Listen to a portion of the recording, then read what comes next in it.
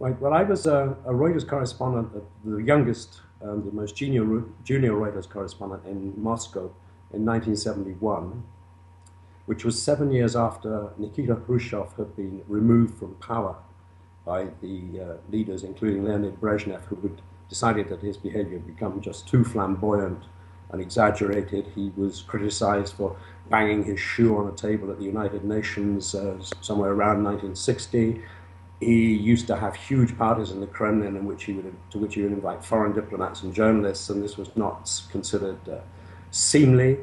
And generally, the Soviet leadership had got tired of him. But the context of Khrushchev was that he had taken over from Stalin, and he had been responsible for a considerable thaw, which led to a lot of human rights being re-established. It led to people who'd been sent to labor camps or exiled to Siberia being allowed to return home, to have their convictions wiped off the record, and this sort of thing. It was a hugely important period. He was also responsible for Alexander Solzhenitsyn being published very briefly inside the Soviet Union. Solzhenitsyn was the first novelist to write about the conditions inside the labor camps, and so this was a huge event.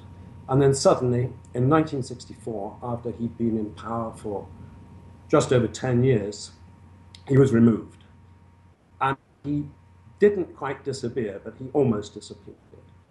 And there'd become a sort of tradition that every time there was an election, there'd be elections to local elections, elections to the Supreme Soviet, there would only ever be one candidate, so there was never any mystery about what was going to happen in the election, but everyone had to turn out and vote. And the foreign press had taken to going to Khrushchev's polling station on election days to get a glimpse of him. And the police and the KGB security service would put up crush barriers to keep the press back. And they would shout out questions to Khrushchev when he appeared to vote, who would just acknowledge them, say hello, and walk past, but he wouldn't answer the questions. But nobody ever really had a conversation with him. And then when I arrived in Moscow in 1971, there was an election coming up, would have been, I think, in June of 1971. My bureau chief asked me to go to the polling station, but he pointed out that we probably wouldn't see Khrushchev at all, that the previous year he had not turned up to vote, and that the word had been let out afterwards that he was sick and had voted in hospital. Now, I really can't remember what sort of election this was, whether it was Supreme Soviet, the parliament, or a local election. But I turned up there. It was a very, very hot and sunny day. It was just off the Moscow Ring Road. It was about a 10-minute drive from my office.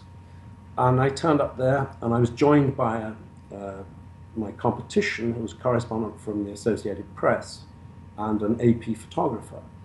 Now, my advantage over the AP reporter was that I spoke very good Russian, and he spoke hardly any at the time. And we waited outside this polling station where there were the crush barriers, where there was the KGB, where there were the police.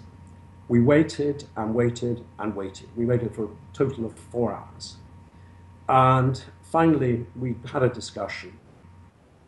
And we decided between us that we were wasting our time, that we weren't going to get anywhere close to him, even if he did turn up, and that we should just forget it and go home. So we started walking off down the road, and the police relaxed, the KGB relaxed, and they started moving away from the crush barriers.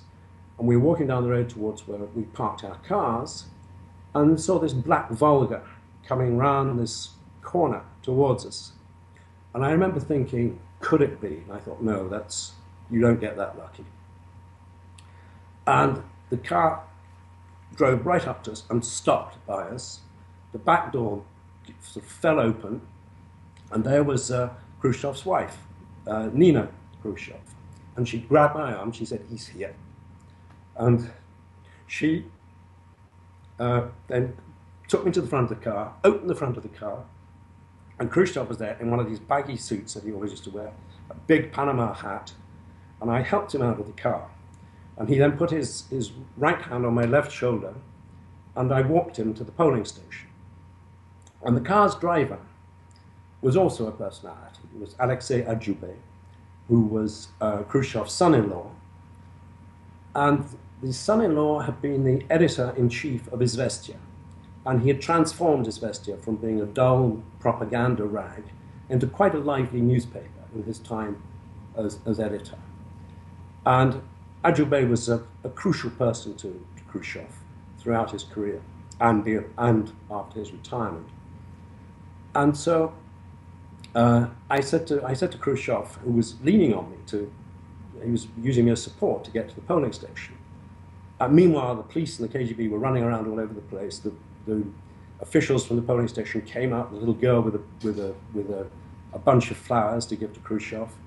And we were walking along, and I said, "What are you doing with yourself?"